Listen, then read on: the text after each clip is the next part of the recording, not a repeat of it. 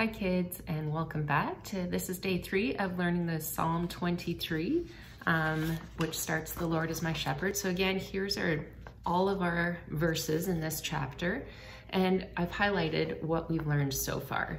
And you guys can maybe now even tell me that if I could hear you, using just your pictures. So remember our first picture, this is verse 1, and it's a picture of a shepherd and a sheep. So the Lord is my shepherd. And our second picture, he gives me everything that I need. So that was what we've learned so far. Yesterday I said the little ones could sing a song, and even the older ones too, that we can sing this together. Instead of singing "I'm so happy, very happy" right in the middle, we can even sing the "He gives me everything I need." So the Lord is my shepherd, the Lord is my shepherd, he gives me everything I need, the Lord is my shepherd. And that's just verse 1 right there. You learned the whole first verse. And like I said, I've highlighted it on my piece of paper, what we've already learned. And we still have this big chunk left, but we're gonna work on it just slowly, bit by bit. We're gonna do all of verse 2 today because it kind of fits together. And I love this picture of how God provides for the needs of the sheep and how it can remind us that he provides for our needs. And the next verse says, "He lets me lie down in fields of green, and he leads me beside quiet waters." And it's just a beautiful picture. To us up here in Canada right now, in our part of North Bay, we still have lots of snow. There's not too much green, but I'm sure that all of you know how in the summertime, when it's hot, and you've been out maybe for a walk, when you get to the water and you sit down in the grass and you watch that water, just how restful that is and how peaceful and how great it feels to sit there on the green grass. And that's for us as people. And God has made that provision and that part of beauty for us in creation. And yet for sheep, it's even more important. And I just think of how a shepherd walking around, maybe in a dry desert area or the wilderness, and when they get to that green pasture, how the sheep now have something to eat. That's their food, the green grass. And they get to the water, and that's where they drink out of those quiet waters, and it's safe for them to go and get a drink. And that's God providing for their needs, the shepherd meeting what they need in order to survive for another day. And it reminds us how when God is our shepherd and he's meeting our needs, maybe we're walking and we don't see those needs being met right away, but God will lead us into those places. If you have another piece of paper, you can get it out now, and we're going to use the whole piece of paper today.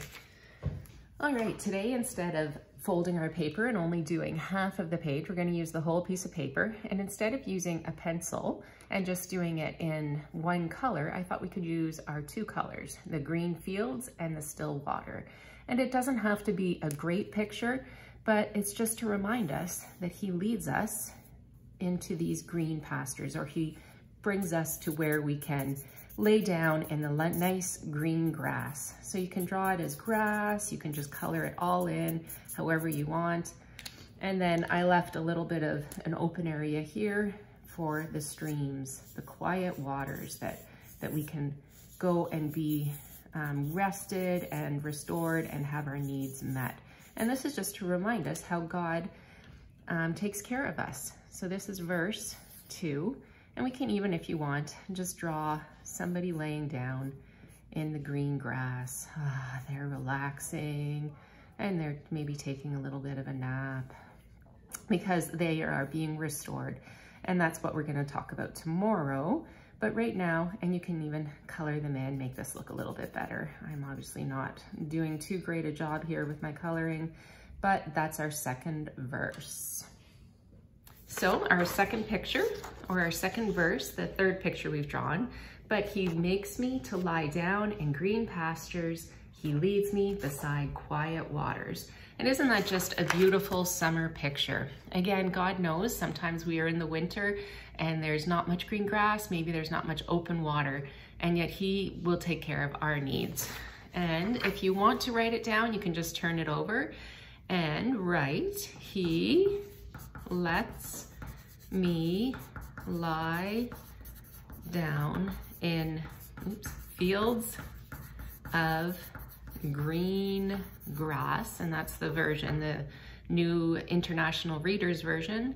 And he leads me beside quiet waters.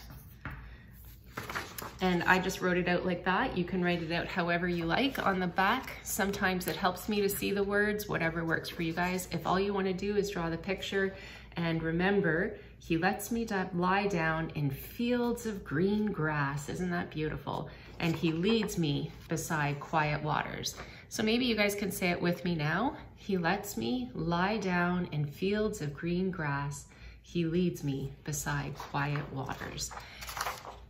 Thank you guys, and I hope you're having fun learning these verses. I just love memorizing. I think I've said that already, and it really helps us to draw the pictures or to see them in a different way and to think about what that means and how God is meeting our needs today. Look forward to talking to you again soon.